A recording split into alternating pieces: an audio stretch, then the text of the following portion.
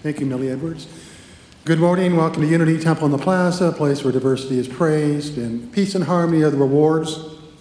For those of you who are watching on DVD or on YouTube, we're in the midst of a thunderstorm here in Kansas City. Many people aren't able to get to church on time, so we're going to pause the service for 30 seconds. Make that 30 minutes. And to best utilize this time, you can write a check, call in a credit card number.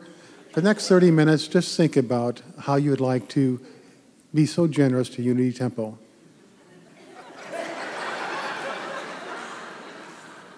Okay, we're back after 30 minutes. Thank you for your patience. Oh, silly, silly, silly. Once again, welcome. I have a few brief announcements before we begin the service this morning.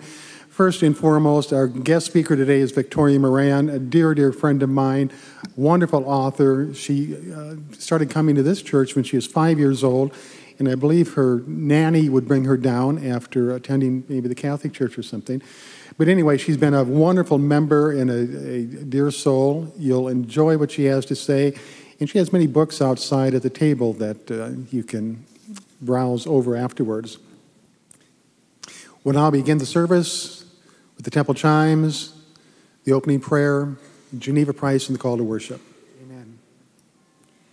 We gather in worship. We gather in prayer. We gather in praise. Here is hope. Here is peace. Everyone has a part. Here in faith. Here in grace. Now we lift up our hearts. God is a river that does not run dry. God's faithfulness lifts up like a rising tide. We gather in worship. We gather in prayer. We gather in praise.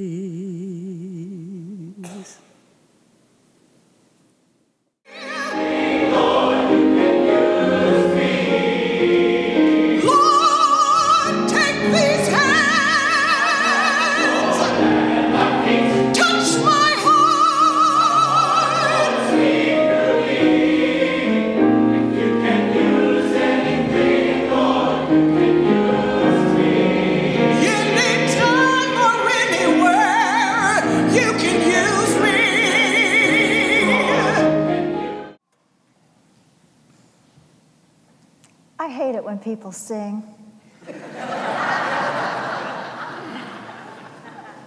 Don't we always want the gifts we don't have? You know, I was not granted that particular one. I was one of the kids in school when the music teacher would say, "You, just move your lips." But I do appreciate. I attend Unity Church of New York City at this point. I'm a Kansas City girl. I've been in New York for 12 years. Yeah, that was something of a manifestation. Have you checked the prices up there? The recession did nothing. Nothing. So I guess that means I'm living on an island with a prosperity consciousness. But because everything is so expensive, the Unity Church there has just managed to start the purchasing process of its office space. But we're still renting our sanctuary space. And that's probably why we don't have hymn books.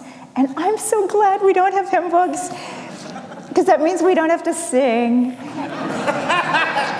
And we sing a little bit, you know, for the meditation, you know, take me, use me.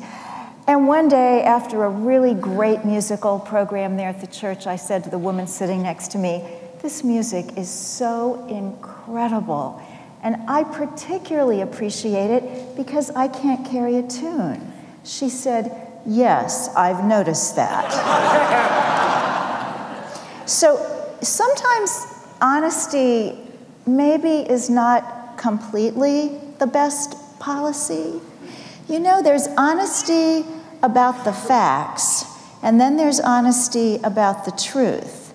And I'm finding that it makes a lot of sense in my life if I'm more honest about the truth with the capital T, because those little f facts, they are just changing all the time. And if I base my life on the facts, I get discouraged. When if I base my life on the truth, which are these incredible serendipities that come out of the ever-loving blue, then all this unity stuff starts to make sense. Have you guys noticed that? Works that way. I'm on a book tour. I'm doing 8 cities in 11 days, which is sort of fun and sort of awful. And I got on a plane in New York City a week ago today, and that used to be fun. Remember when flying was fun? Yeah, calling my talk today, Fly TWA. Who remembers TWA? Late, great Kansas City airline. TWA, for those of you who don't remember it, was so ubiquitous and so powerful and so covered the world that it was just kind of like, I don't know, Apple. You just assumed that was what you were going to fly. I remember once my mother married a guy in the Air Force. Yes, I remember once she got married. Yes, she got married a few times. But when she married the guy in the Air Force, she had a cake made for him for his birthday, and she wanted it to have a little plane on it because he was a flyer. So she went to the old Cake Box Bakery. Any memories? Cake Box Bakery. And they did this little tiny plane on the cake, and they'd written in teeny weeny little cake letters, TWA. My mother was so upset because this man she was madly in love with was an Air Force flyer, not TWA, and I can remember her taking a toothpick and trying to get rid of those letters, as if a man was going to notice little bitty tiny letters. But when I think about flying TWA today, I think about how we fly spiritually, which is with our thoughts, our words, and our actions. So I got in that plane a week ago today, and it was cramped, and it was crowded, and, you know, I'd gone through the thing at the airport where they kind of flashed your nudity out for all to see to make sure you don't have a concealed bomb. And finally, I'm seated. Thank goodness I have an aisle seat. There are blessings. And there's a man next to me, and there's a woman on his left. Now, I happen to be wearing a button, and I have some out there at the book table, and the button says, I am a Main Street vegan, because my brand new book is called Main Street Vegan, and it never hurts to advertise and market and get the word out wherever you go.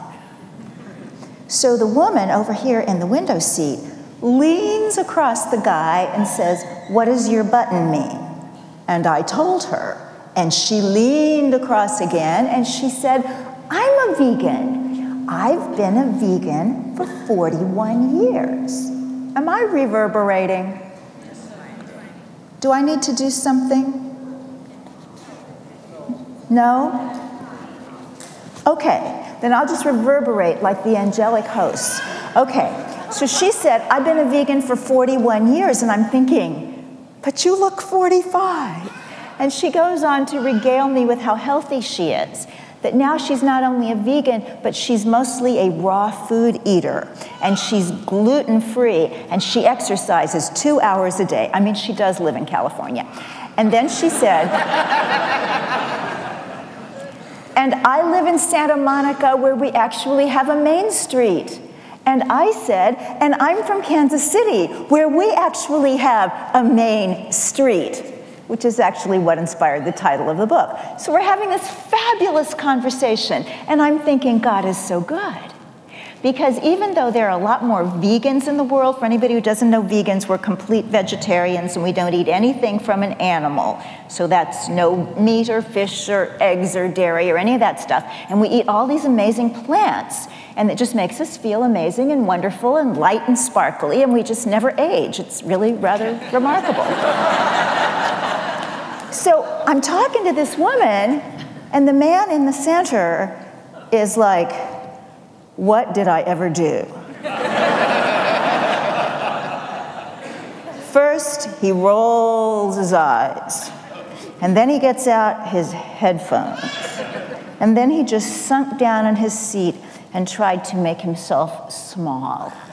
So I felt sorry for him, but it was so interesting that there are a lot more vegans than there used to be. We have doubled our numbers since 2009. It's like this fabulous, amazing cult. But we're still only 2.5% of the population. So that means that on that plane with 200 people or so, there were theoretically 4 of us sprinkled throughout the plane. The idea that one of the 4 happened to be in the same row as another one of the 4, that was a God thing. Because that's how I think. Is that how you think? Because if that's how you think, your life is going to have so much more joy and bliss and wonder and beauty than if you just think, coincidence. I don't think anything's a coincidence. I think if it's good, it's a God thing, and if it's bad, it's a God thing I am not recognizing yet. Because if I didn't think like that, I would take this world as the real deal. And that would not be a happy thought. Because this world can be magnificent, and this world can be other than that. So I choose to focus on God. Now, not long ago, I started seeing a hypnotherapist that I found through Groupon.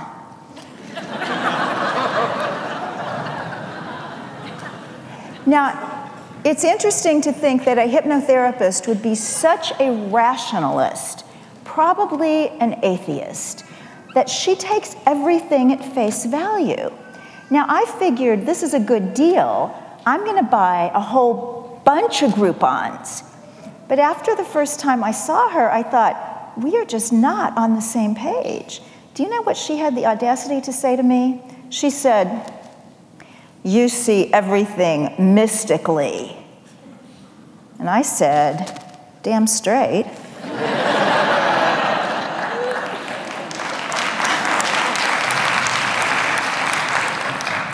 Because if you don't see everything mystically, then you have to see it ordinarily. I do not believe that God went to all the trouble to create my soul and put my mother through labor so that I could live ordinarily. Note to self, do not find therapists on Groupon.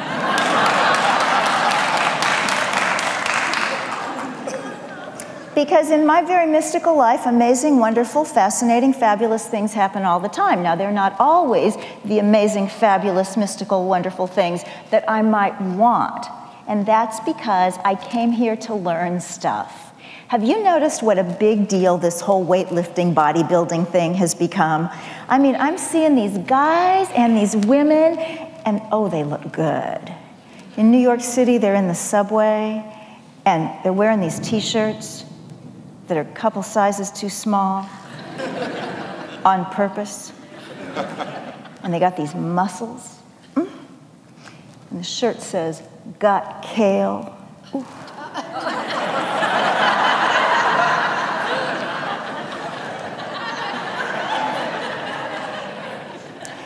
Now, those people go into the gym, and that hurts to lift those weights.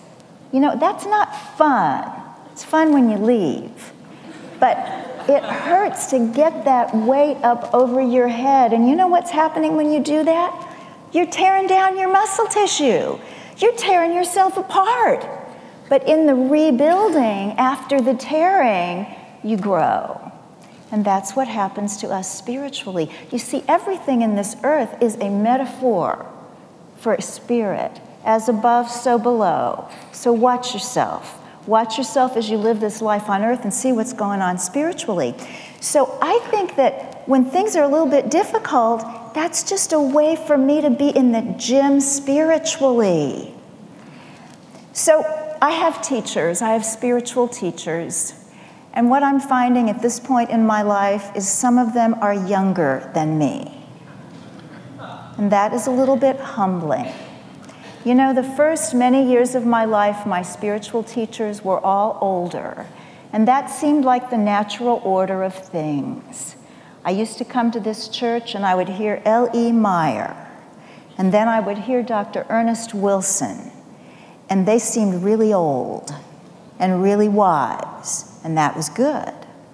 I remember when I was 19 years old, I met an amazing woman here in Kansas City. Her name was Gladys Lawler. Is that a familiar name to anybody? Did anybody get the spiritual tutelage of this woman? She had just retired when I met her. She was 65, and I thought that was ancient.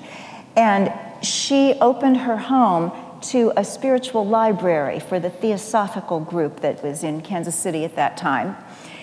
She was an amazing woman. She lived in a house in a neighborhood that a lot of people had moved away from because it was considered unsafe. Every house on her block had been robbed numerous times. Her house had never been robbed, even once, because she had this light. She had this connection to the divine. And I knew at age 19, I wanted that. Now, maybe without the silver hair, but I wanted the connection. So I learned from these people, but now a lot of my spiritual teachers are 27. And I was with one of them in Los Angeles just a few days ago. Her name is Rory Friedman, and she's the co-author. Now, pardon me from swearing in church a second time, but the book she wrote was called Skinny Bitch. And most of you, I'm sure, have heard of it because it was a very, very popular book. It was on the New York Times for something like 3 years, and then it spawned an empire. So they had Skinny Bitch in the kitchen, Skinny Bitch with a bun in the oven. I mean, they just, you know, were writing books all over the place. So we went to lunch, and she is one of my teachers because she has manifested something miraculous in this world. She's also a very spiritual young woman. And we were talking about how it happened for her, how she got a phenomenal success right out the chute. You know, she was really, really young when this happened. So what she told me was, you know that for the first year and a half, our book did okay, didn't do great, but then it was photographed in the hands of Victoria Beckham, AKA Posh Spice. And that photograph went viral, and everybody bought the book, and the rest is history. But here's the backstory. Victoria Beckham was not reading that book. Her friend was reading the book, and her friend had to tie her shoe. So she handed the book to Posh, the paparazzi appeared, took the photograph, voila, major success for my young friend and her co-author. Now, my hypnotherapist back in Groupon land would say, pure coincidence. The woman's shoe came untied. I happen to believe an invisible angel from the great beyond bent down, untied that shoe, and said, give the book to your friend over here. Because this is how God works. God operates in the realm of delight. The realm of delight. And that's what we have to be open for, whether we're seeing it in the physical or not. And this is the problem that we run into sometimes in New Thought. Because we have the idea that if everything isn't perfect all the time, we're doing something wrong. Well, yes, you did do something wrong. You decided to come here and be human instead of staying there and being angelic. When you decide to come here, you decide to take on a whole lot of stuff because this is a realm of opposites. This is a place where things appear to be good and things appear to be rotten. This is a place where sometimes it's beautiful and sunny and sometimes you get totally soaked and have to borrow a t-shirt from Duke. Who had to borrow a t-shirt from Duke? I heard someone had to do that, yes. So this is Earth, and yet it's so magical because this is where we have more of an opportunity to get to know God. So I said to my young friend, AKA spiritual teacher, what do you do with the whole idea of visualizing what you want versus letting go and letting God? versus what some of us know in another teaching would be called praying only for knowledge of God's will for us and the power to carry that out. She said, well, I visualize, because I figure if it's not God's will, it won't happen anyway. I'm just not that powerful. Sometimes people who are 27 are so wise. So that lunch had some more little mystical stuff involved with it. And that was because the place where we were in Los Angeles was a restaurant called Cafe Gratitude.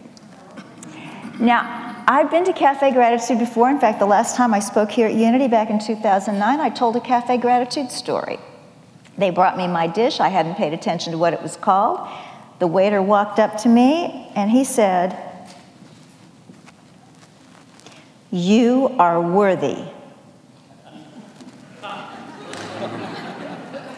That was the first time in my life anybody ever told me that. Changed my life because I had to make peace with the worth thing. So I love Cafe Gratitude. I've been to Cafe Gratitude in San Francisco and Berkeley and Marin County and Los Angeles. And now for anybody who has been living in a cave, there's one in Kansas City.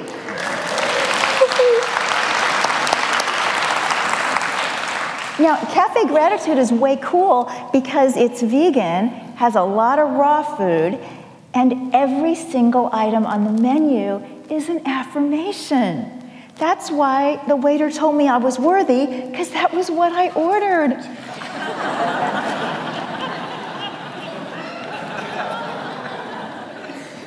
So you can go there and think all you're getting is lunch.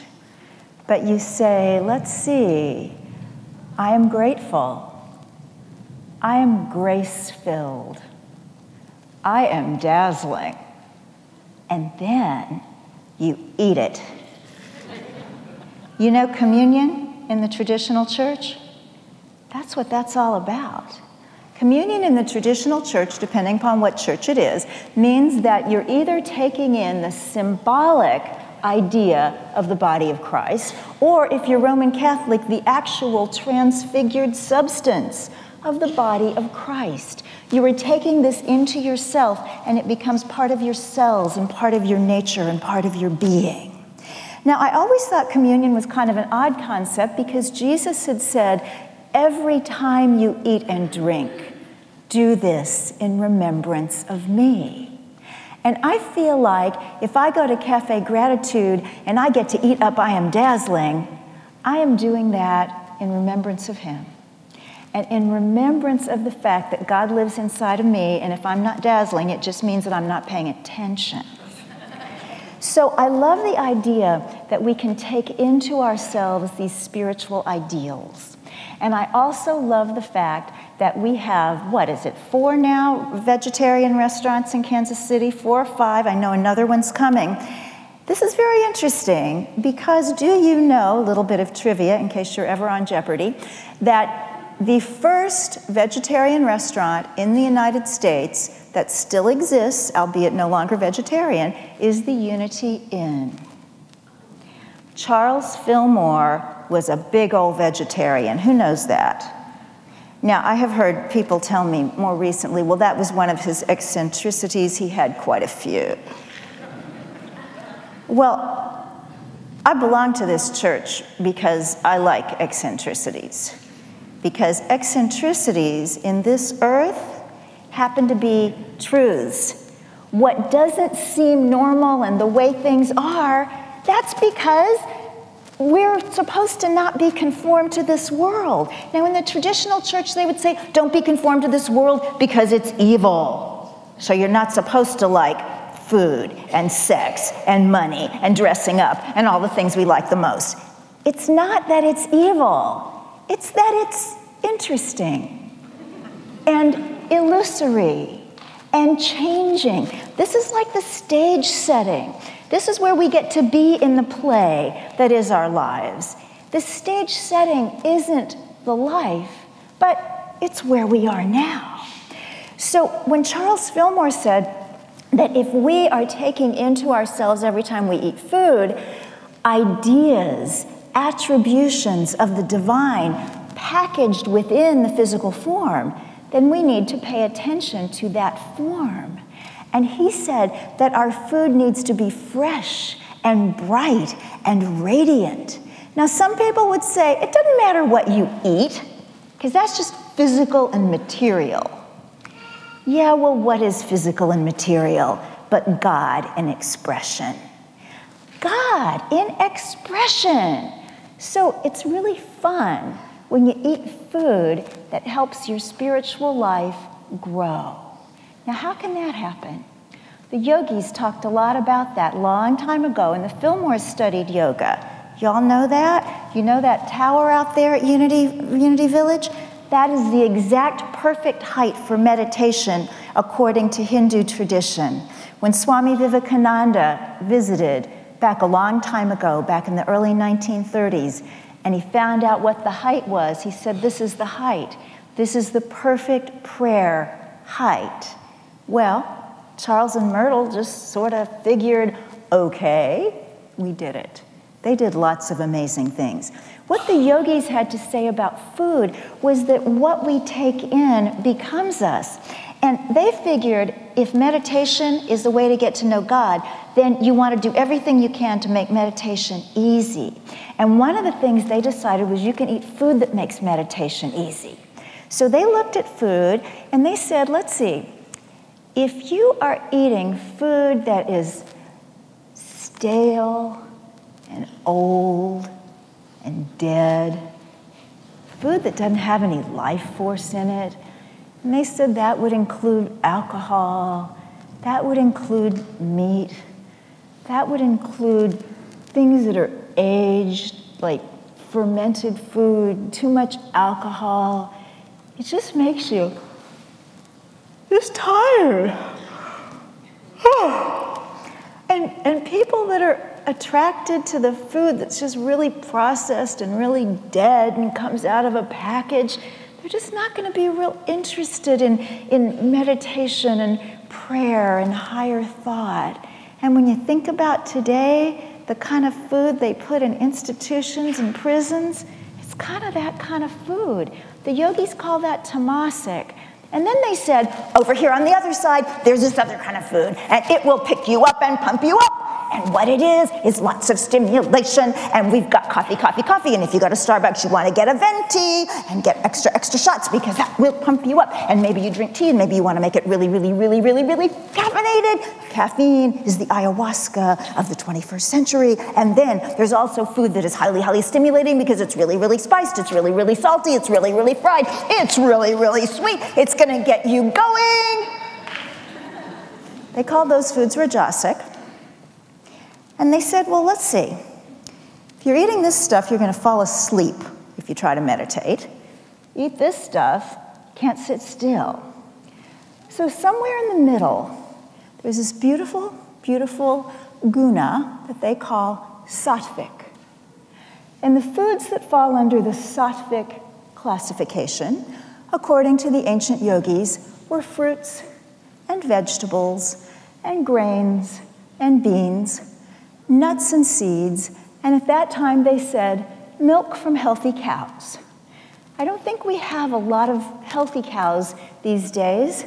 Probably no karma-free milk, as the yogis would say. So they've given us this wonderful idea that we might wish to draw from. Charles Fillmore, Myrtle Fillmore, wished to draw from that. And now it's easier and easier to dabble.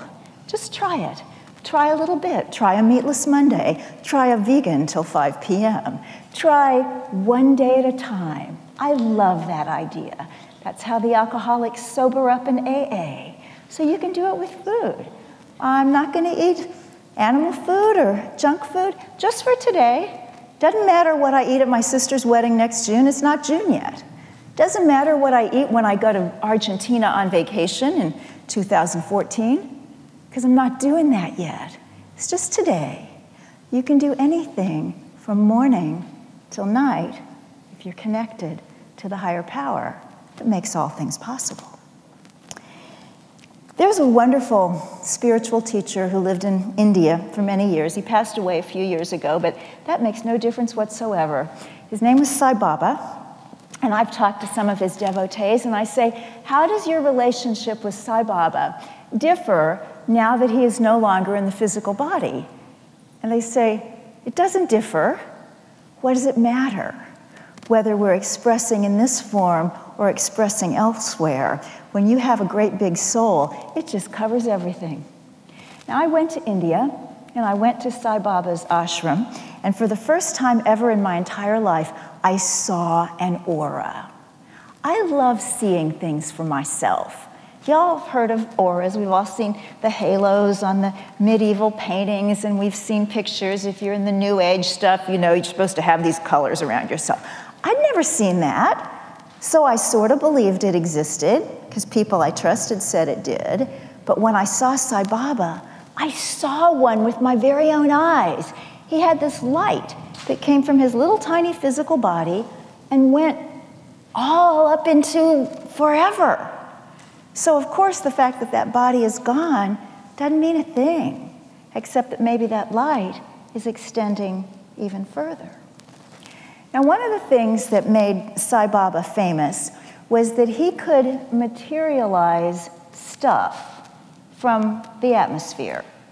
He would materialize this stuff called vibhuti, which was a sacred ash that people would use for healing. And sometimes he would materialize trinkets of various kinds for his devotees so that they would have something with his energy that they could take with them. Now, of course, I looked at all this with Western skepticism. I mean, making stuff out of nothing. I think you could do that in Las Vegas and have a pretty decent act. And yet, there's more to heaven and earth, Horatio, than any of us has dreamed of. One of Sai Baba's followers was a Christian person, Anglican, English gentleman, and he was out walking one day with Baba, and he said, I've been a follower of yours for a really long time. It's really enriched my life. And not to be greedy or anything, but you've never materialized anything for me. And Baba said, oh, all right, I will. So he did this thing that he did to materialize stuff, and nothing happened. And they stood, and they waited, and the Englishman was getting a little bit uncomfortable and wanted to say, don't worry about it, it'll be okay. But they waited. And after several minutes, Baba handed his follower a beautiful wooden cross. He took it. He said, oh my goodness, this is exquisite. I'll keep this all my life. But I have to ask you something. Usually you materialize stuff in an instant. Why did this take so long? And Baba said, well, it took some doing to get wood from the original cross. That's how it is sometimes in our lives. You see, it's coming. This thing you want, or some variation on what you want that is better than what you want, is coming. If you're in a relationship with your own true love, and it's working out pretty well except when the other person is irritating. Think about the day before you met this person. You didn't know if you'd ever meet them. You didn't know if you'd always be alone. But within 24 hours, they showed up, and now you have them. Love, beauty, joy, and irritation, all in this perfect package. Coming down the pike, just like that person that you may be with today, and God bless you if you are, is everything that you're dreaming of, everything that you're envisioning, everything that you're holding dear. It's not necessarily coming in the time that you want it. Who's taken the 4T class here at Unity or somewhere else? Now, I took a 4T class back in 19 96. And I almost flunked. I mean, my life is just not going well. 4T, for those of you who don't know, it's about manifesting your dreams. And you're supposed to manifest your dreams within the class period, which is 12 weeks. And you're supposed to say, this is my dream, and this is the date that I want my dream to happen. That's never quite set right with me, because I'm me, and God is God. But I was doing the thing, and I said, this is my dream, and this is my date, and the date came, and the date went, and everybody else got their dream, and I didn't. But 6 weeks later, I did. I sold a book for a whole lot of money. A year and a half later, I went on Oprah with that book. Thanks. There was a time gap in between wanting that and when it happened. There was probably a time gap in between your wanting a life partner and having all the forces of the universe converge so that you showed up at the same Starbucks. This is how it works. The trick is to align your thoughts, your words, and your actions with the way God would think and speak and live if he were living on earth, because he is. He's living in you and through you and as you. You don't want to disconnect from the Creator by taking too much of your ideas of what's real from the creation. Those are the facts. They change. God is the truth. It never changes.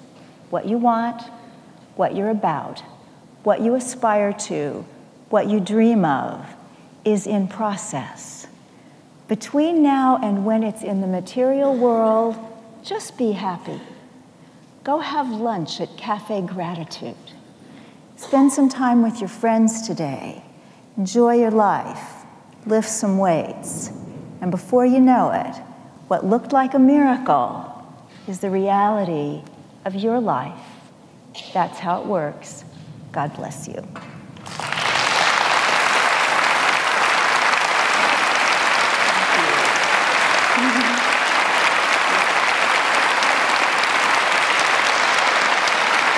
Appreciate it. Thanks so much.